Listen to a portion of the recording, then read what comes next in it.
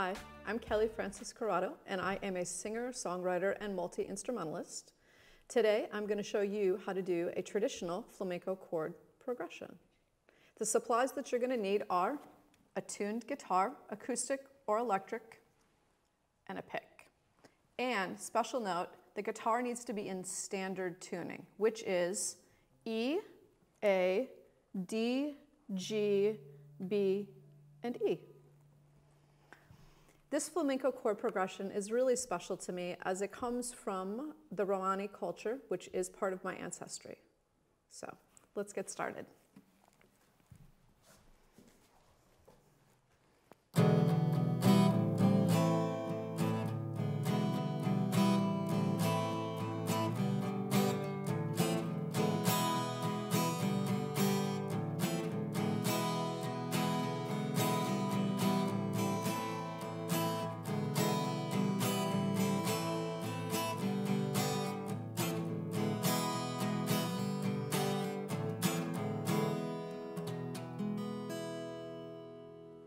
So this particular chord progression uses a really unique rhythm, which is a triplet.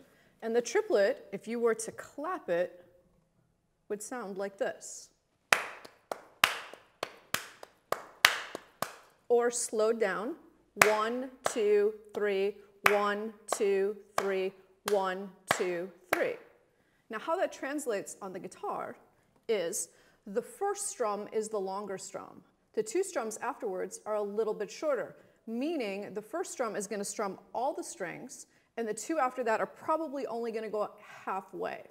But there's a little bit of leeway with that. So, 2, 3, 1, 2, 3, 1, 2, 3, 1, 2, 3. Now, for the first chord progression, it is an E7, an E minor, and an A minor. So let's start with the E7. Let's take our first finger and let's go to our first fret, and we're going to count down 4 strings, 1, 2, 3, 4, and then we are going to take our middle finger and we are going to put that finger on the second fret on the A string. So it sounds something like this. Now the next chord is an E minor. So we're going to take this third finger and we're going to go to that second fret. We're going to leave the middle finger down on the A string on that second fret, put this one down here, and then lift the first finger up. So it sounds like this. Now the third chord is pretty easy. We're going to take this finger and we're going to count down 1, 2, 3, 4, 5 strings, which is the B string. Then we're going to take these 2 fingers and we're just going to move them down 1 on the second fret. Now we're on the D and the G string. So it'll sound like this. So let's go through each one of those chords again. So we have the E7, the E minor, and the A minor.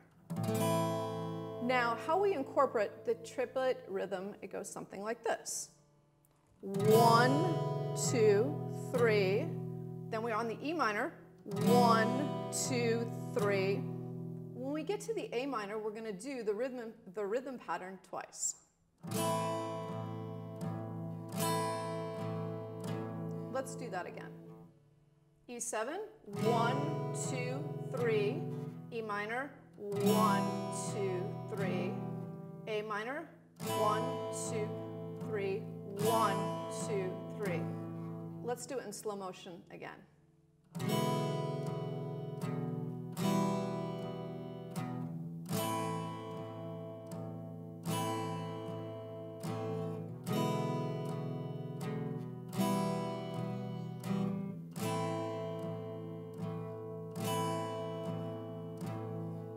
Okay, let's try the second section.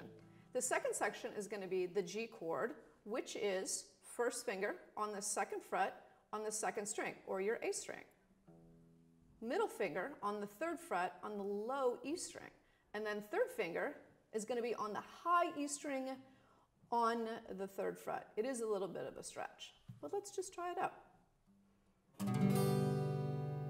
G. Now the next chord is an F chord. Now let's start off with the F, let's take that first finger and go back to the first fret, and we're going to go to the B string. Then we're going to take the middle finger and we're going to go to the G string on the second fret. Then we're going to take the third finger and we're going to go to the D string on this fret. So now it looks something like this. Now the trick with the F chord, it's a little bit different than the other chords because we're going to take this first finger and we're going to push it down so it plays or presses down on the B and the E and sounds something like this. Kind of moody. Now, the next chord is an E chord. So what we're going to do is we're going to take this finger and we're going to lift it up on the first fret and right here on the G string. Then we're going to take the middle finger and put it on the second fret and put it on the A string. Then the third finger is going to go on the D string right below. So it sounds like this. So let's try that again. The G chord, the F chord, and then the E chord. One more time. G, F, E. Now take your time with this. These are some pretty tricky chords, especially putting them together. So let's try playing it in a sequence. So let's start with the first section, and we'll go in slow motion again. E7, E minor, A minor,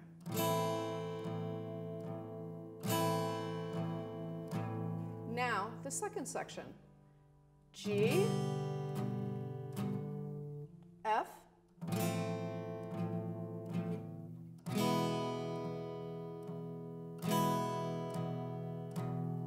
again.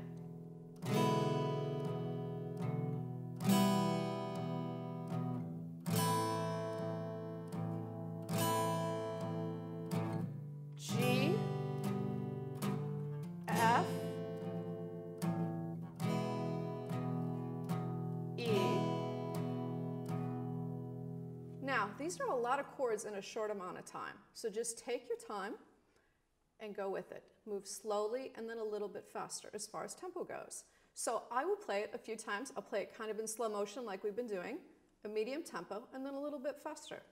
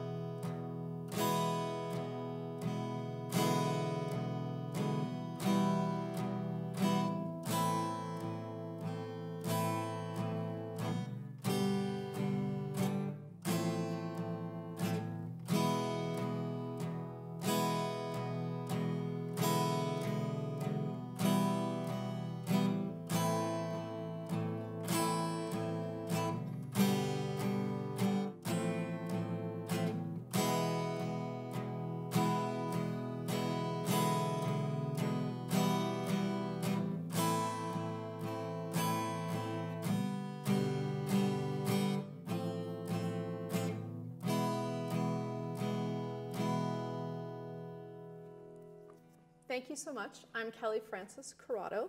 I also teach at Youngstown Cultural Arts Center in Seattle, which is a wonderful space, so also check that out. Thank you so much.